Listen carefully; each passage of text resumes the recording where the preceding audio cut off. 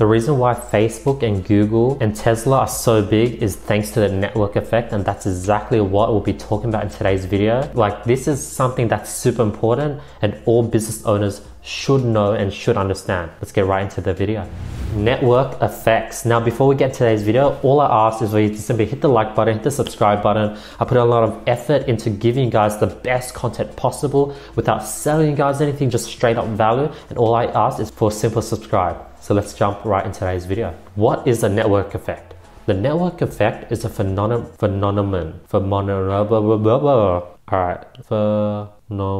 network effect is a phenomenon where increased numbers of people or participants improve the value of a good or service. So the internet is an example of the network effect. Initially, there were only a few users on the internet since it was of little value to anyone outside the military or some research scientists. However, as users gained access to the internet, they produced more content, more information, and more services. The development and improvement of websites attracted more users to connect and do business with each other. As the internet experienced increased traffic, it offered more value, leading to a network effect. The network effect is a phenomenon where oh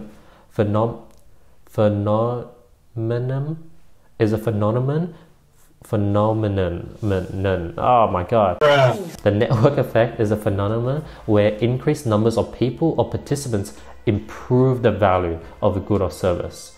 For example, e-commerce sites such as Etsy and eBay grew in popularity by accessing online networks, attracting consumers to their products. So as more people listed things on eBay, more people bought from eBay, and when more people bought from eBay, more people listed things on eBay. That's how it sort of has that flywheel effect that I've talked about in previous videos, like this one.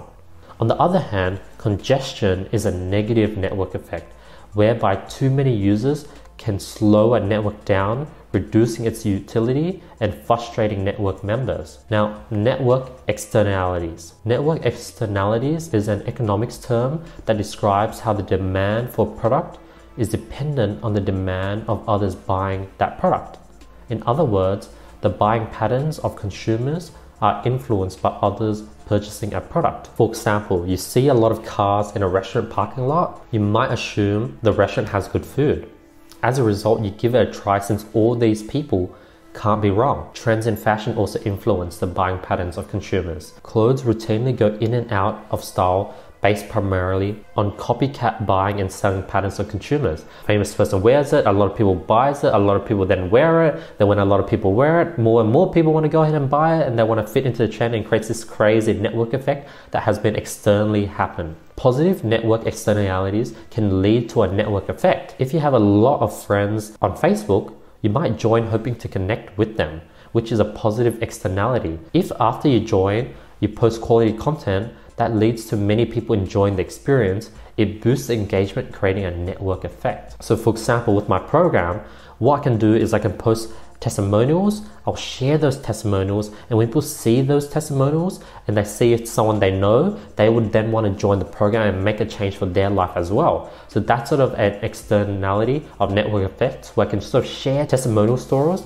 and have people just join because they see how many people are being impacted and how good the results are. Next is congestion. So if too many people use a good or service, congestion can occur. Congestion is a negative network effect. For the internet example, too many users on the same network service can slow the speed of the network, decreasing the benefit for users. Providers of goods and services that use a network effect must ensure that capacity can be increased sufficiently to accommodate all users. Next, the cost-benefit analysis of joining a network. Joining a network has a cost. In some cases, to join a network, a user must buy hardware such as telephone. From the consumer perspective, apps are free. Uber is free for those who already have a smartphone. In other cases, the cost is more direct. An Uber driver pays a fee to Uber for the service rendered through the app. For example, my course. The hard cost is having a computer and having internet.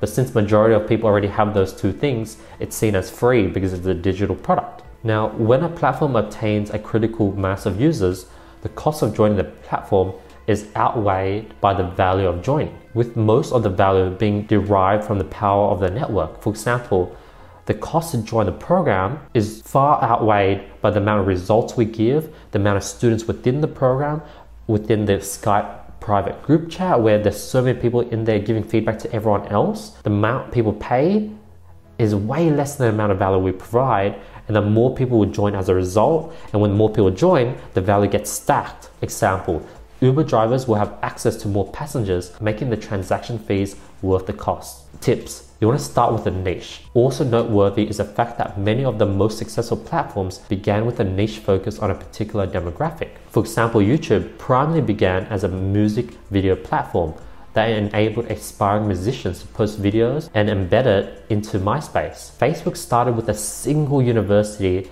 then extended to neighboring universities and spread from schools to schools before expanding beyond colleges. If Facebook started with a mission to attract everyone to their platform, their message and positioning would have been muddled and they would have most likely failed. In contrast, a platform grows not by buying more assets, but by acquiring more users, which has a near zero cost. For example, when Uber wants to add more cars to the platform, it just needs to attract new drivers to its network, not buy more cars. This costs the platforms next to nothing. On the flip side, in terms of distributions, the cost of serving one additional customer is also next to nothing. Returning to the example of Uber, all Uber needs to do is distribute ride-sharing services to riders, and all they need to provide to riders is a copy of the app, which literally is no cost. So the word copy is the key to understanding a platform's near zero marginal cost distribution. An app might cost $500,000 to develop. However, every copy of that app thereafter costs next to nothing to produce and distribute. Uber made some investments in developing Uber and today continues to improve the app through developers to advance the user experience. But development costs is spread across its millions of users. And that's exactly why all these companies like Facebook and Uber are so powerful. And that's exactly why Learn Ecom is so powerful. Let me show you guys an example. As you can see in the group right now, we have over 100 members and everyone is so active. Look, every single day, there's a bunch of messages back and forth and everyone's helping each other out, showing that the more people that join the program, the larger the community, there's more people helping each other. And when there's more people helping each other, there's more results. Now, on top of that, every time a new student joins, on the daily mastermind course, they'll have questions that have not been answered within the course. Or there have been questions that just have answered once or twice, but we haven't made it evident in the course. So every time someone asks the question for the first time, I answer that question and I put that answer into the course so that every new student is helping me update the course so that there's literally less and less holes every single time a student joins, and every single time a student joins, the course gets more and more bigger. Now, on top of that, as you can see, we have a Q&A master sheet. Every time someone asks a question, we answer it. We put that question and answer into the question and answers. As you can see, this is 71 pages long, meaning that as more and more people join, this is just going to get longer and longer, and more questions are going to be answered, more and more questions are going to be asked, and eventually this crazy network effect, I'll be able to just help thousands and thousands of people because our program becomes so powerful that literally it answers every single question that every person has. That's the power of the network effect, and I'm so excited to share the network effect with you guys in today's video. So yeah, thank you so much for listening. That's the end of today's video. Let's go ahead and announce last video's winners for $1,000 worth of courses, consulting course with me. The winners here. If you guys want to qualify, all to do is drop a comment below, follow me on Instagram, hit the subscribe button, hit the notification bell, and I'll be picking the best comment every single video. Other than that, question of the day: where else have you noticed the network effect exists? Let me know. The network effect literally happens everywhere with all the top companies. Let me know where you've seen it exist. I want to hear your thoughts. I want to see if you guys know any other companies. I know a bunch in my mind, but I'm going to let you guys discover them. But yeah, thanks so much for watching. I really appreciate your support and effort to the channel. And I want to say thank you. And yeah, I'll see you tomorrow. Peace.